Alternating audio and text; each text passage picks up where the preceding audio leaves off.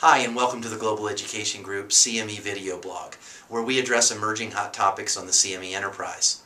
Today we're going to be talking about a new organization that's being developed in order to educate Congress and deal with issues related to the media and other inquiries about the CME enterprise. As you know from this blog, as well as the CME white paper that Global developed and recently distributed, CME has been the subject of a great deal of confusion over the past 5 years. And so the folks putting together this new working group are aiming to clarify some of that confusion and hopefully set the record straight for CME. The working name for this new group is simply called the CME Coalition. And stakeholders initiating the development of this group note that there are about 2,000 trade associations in Washington, D.C., but not one of them speaks on behalf of the CME enterprise directly.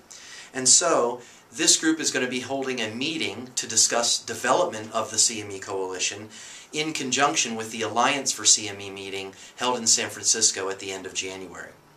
The meeting to discuss the CME Coalition will be held on Friday, January 28th, and the three key goals have been developed for this new coalition. And they are: one, to educate federal policymakers about the important role played by CME in the functioning of today's healthcare system. Two, to articulate a compelling bipartisan case for the vital role that CME plays in the healthcare system of tomorrow. And three, to monitor for legislative, regulatory, and investigative threats to CME emanating from Washington, D.C., and developing effective responses to those threats.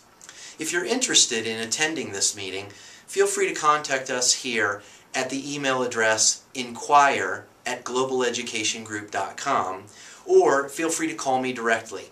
Our information is on the web. As always, if you have any questions about the CME enterprise, feel free to contact us here at globaleducationgroup.com. For Global, I'm Stephen Lewis. Have a great day.